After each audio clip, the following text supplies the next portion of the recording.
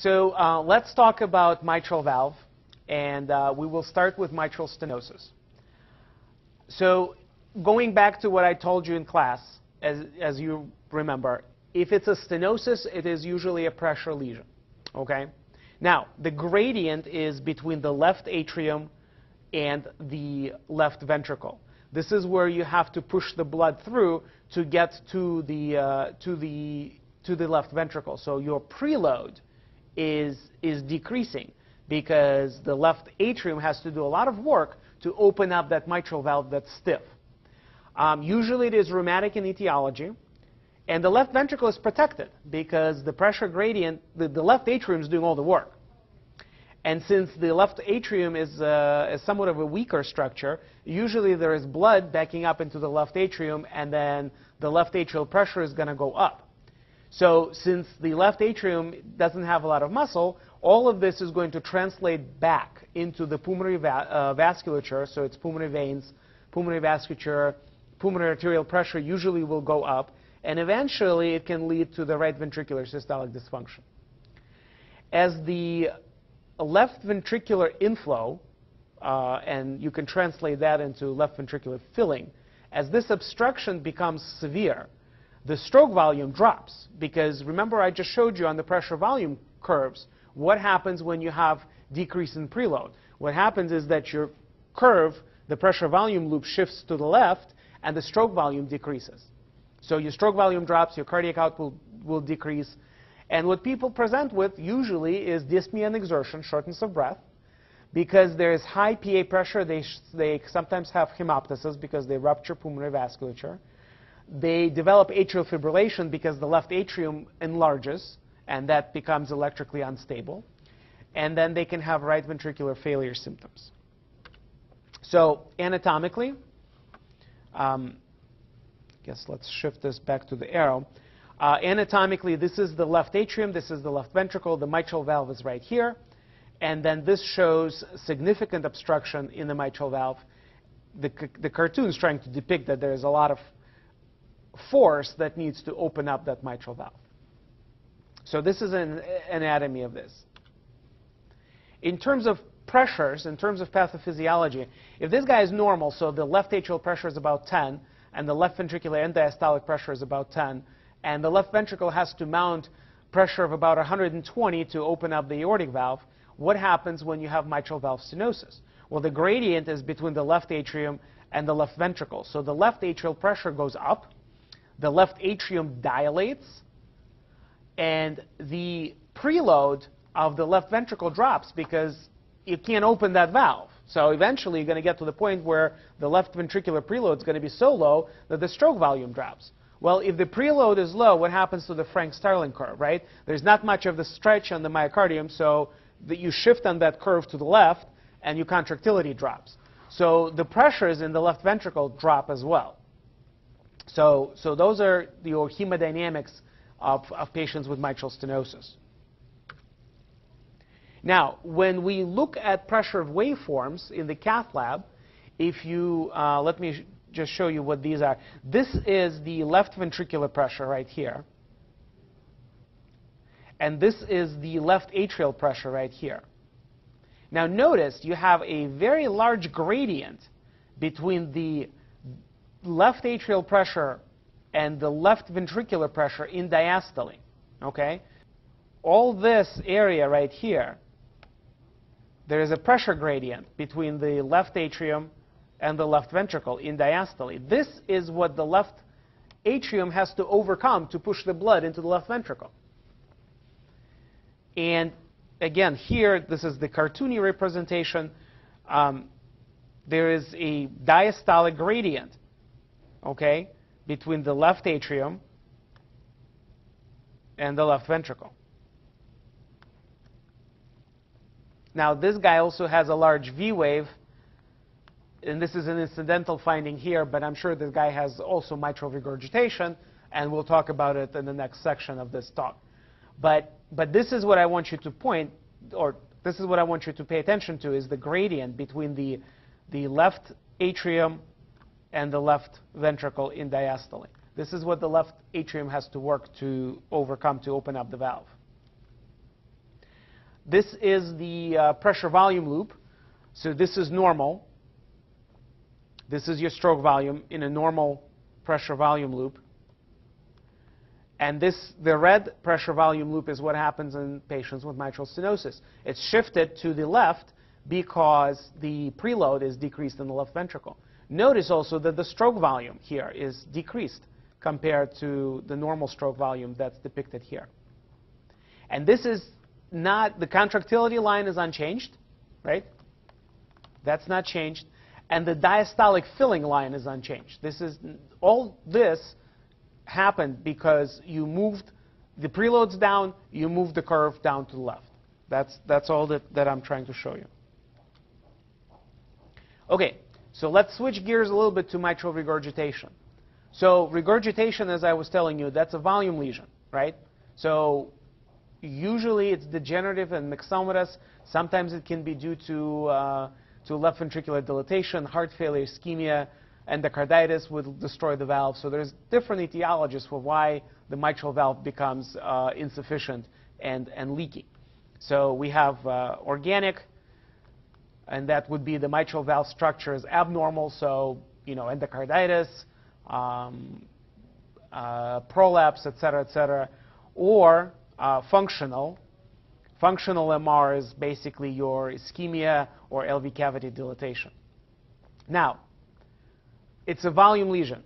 Where's the volume coming from, where it's going to? Well, the volume is coming from when the left ventricle contracts, the normal output should go into the aorta. Here you have two ways that it can go. It can go into the aorta, or it can go into the left atrium because the mitral valve is insufficient. It's incompetent. Where do you think blood wants to go? What did I tell you in class? The blood's going to go where the pressure is less. Where do you think the pressure is less, in the left atrium or in the aorta? Obviously, it's in the left atrium. Aortic blood pressure is 120. Left atrial blood pressure is 10. Where do you think the blood is going to go? Obviously, it's going to go back into the left atrium. It's much easier. So you will have a left ventricular to left atrial gradient in terms of blood flow throughout the cycle, because the mitral valve doesn't close pretty much. And so what you see is that the blood flow into the left atrium, it persists throughout the whole systole. So the left atrium gets overloaded. Where do you think this blood is going to go? Well, some of it's going to go back into the lungs, but most of it is going to go back into the left ventricle. So the volume lesion is actually going to be visible at the left ventricular level, and the left ventricle is going to remodel. It's going to dilate. And this is how it compensates for the volume. So LV dilates with time. Symptoms, again, shortness of breath, dyspnea and exertion, and as the left ventricle decompensates, people go into heart failure. To bring you a little clinical pictures here, this is a normal mitral valve. This is a mitral valve prolapse, so you can see that it buckles, there's extra tissue here, and it just does not close. What happens as the prolapse gets more severe, some of these cords can rip, which we see here. And now this is called a flail mitral valve leaflet, so more mitral regurgitation because, again, the mitral valve doesn't close here. And this is the functional MR. This is what I was telling you about. If the left ventricle dilates, so the mitral valve just doesn't come together, and we see that in patients with significant heart failure. Okay, so let's talk about volumes here. I did some drawings here. Hopefully it makes sense. This is the normal valve here, or the normal heart rather. So end diastolic volume 150 and systolic volume 50. Stroke volume is what? 150 minus 50 equals 100. And because the mitral valve, which is represented by this line between the left ventricle and the left atrium, it's competent, all the 100 cc's of your stroke volume goes out into the aorta. And the ejection fraction, we know it is stroke volume divided by the end diastolic volume. And I gave you this calculation here, 100 by 150 is 67%. Perfect. Now, acute MR. So let's say this guy develops endocarditis. The mitral valve's chewed up by the bacteria, and now you have an opening between the left ventricle and the left atrium. Now, in the acute setting, the left ventricle is going to be able to compensate. So it does dilate, but it doesn't dilate a lot. So you go from 150 to 170. Now notice the end systolic volume drops quite significantly down to 30. So the ventricle becomes hyperdynamic to move that volume that it sees because it sees extra volume. Well, how much extra volume does it see? Well, so 170 minus 30 is 140, right? Stroke volume 140. Let's say 50% of it goes forward, 50% of it goes back. So that 70 cc's that goes into the left atrium is going to come back to the left ventricle. And this is that 70 extra cc's of blood that the left ventricle is trying to get rid of. So it's hyperdynamic. Now, left atrial pressure goes up quite significantly. You go from 10 up to 25. That's why people with acute mitral regurgitation get symptoms. They usually get pulmonary edema. Usually these people are significantly in distress. They end up intubated, and we have to do things to help them out. But let's look at the ejection fraction. So you go from 170 to 30. So the stroke volume is 140. 140 by 170. Ejection fraction went from 67 up to 82. Hyperdynamic, trying to get rid of that extra volume. Okay? So this is acute mitral regurgitation. Now, let's change gears a little bit. Let's talk about chronic mitral regurgitation. And I put in parentheses here, compensated. So what happens here? Well, this is your normal volumes. This is your mitral regurgitation. So this is a regurgitation develops over years, not like over 10 hours, 24 hours, whatever. This can be 10 years, 15 years in the making. So what happens here? The ventricle is dilated, right? And diastolic volume is 240. Why is it dilating? Again, you have extra volume. It has to compensate the way the ventricle compensates for a volume lesion. It gets bigger. Now, the end systolic volume is about 50. So it's about the same here. So your contractility is higher because you're stretching the ventricle. So the ventricle is trying to compensate for that. So 240 minus 50 is 190. Half of it goes forward. Half of it goes back. Notice the left atrial pressure is only 15. Why? Because it took 10 years for this left atrium to accommodate the volume. Didn't happen overnight. And if we do the calculation for the ejection fraction, it's still hyperdynamic, 79%.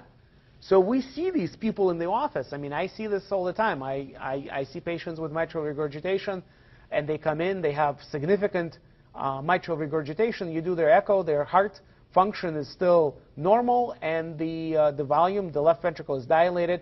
And if you fix them, they actually recover fairly well. Now, this is to compare this to decompensated mitral regurgitation. Okay?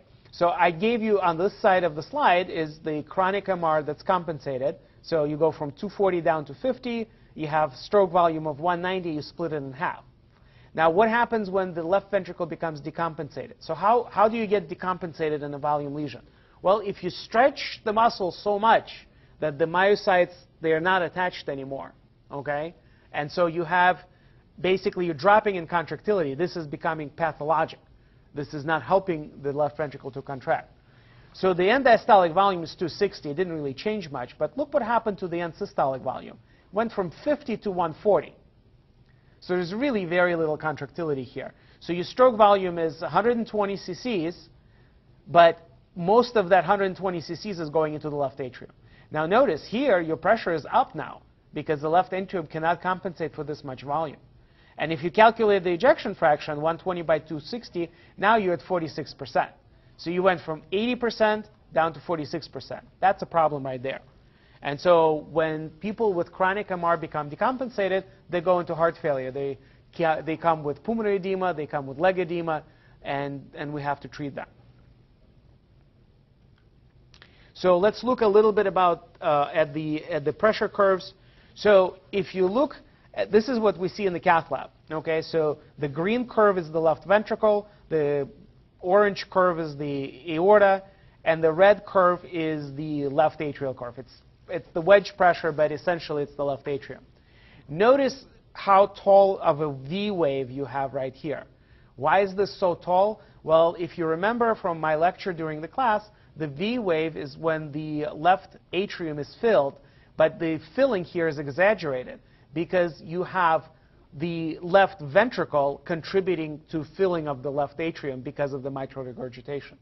Notice there is no gradient in diastole between the left atrium and the green curve, the left ventricle.